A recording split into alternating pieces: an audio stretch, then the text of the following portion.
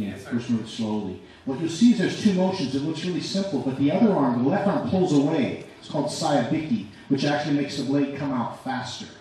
And makes it much easier. Now, right from this position, on the next movement, where he brings the blade up, you'll see how quickly the tip, what's called the kisaki, gets to its next destination versus looping. And this is the most important cut to the ocean, just straight down. And then imagine now your blood has a mess on it, your blade, and now the shiburi is the wiping of it. And then the noto back, which is actually, with a live blade, is very, it's very dangerous. As you can see, you have a good chance of cutting. So, Maya, Sonoichi.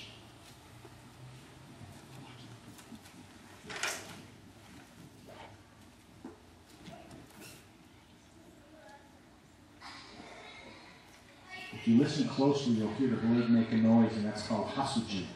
And a good hasuji is a sign that the cut is pure, which means the front of the blade is directly behind the back of the blade, which means the cut is going to have the most penetration.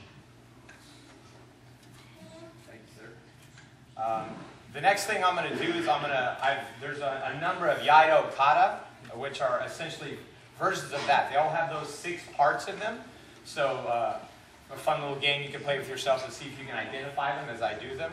Now what I've done next is I've put together a little bit of a sequence of a number of these different kata put together. So imagining, if you will, a ninja attack from a movie. And they keep jumping out of the shadows when I think I'm done, and so I have to continue to dispatch them.